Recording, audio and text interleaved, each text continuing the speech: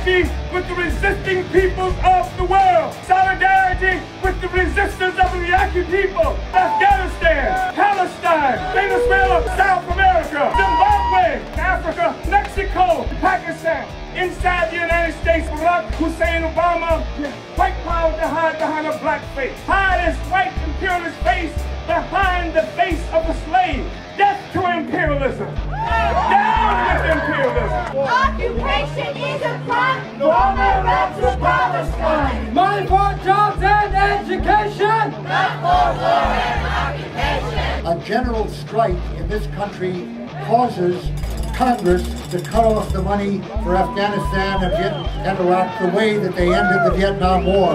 That's the only way it will end. I am against the war, and I want that money to go to education, health care, and for jobs. 1, 2, 3, 4!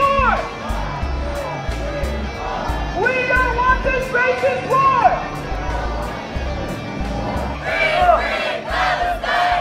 I'm from Chaco, Rio, New Mexico, from the Navajo Nation. The American Indian peoples of this hemisphere, of this North American region, have been subjected to U.S. wars since before 1776, and those wars have not ceased. This is a criminal administration in Washington, D.C., period. They are the warmongers.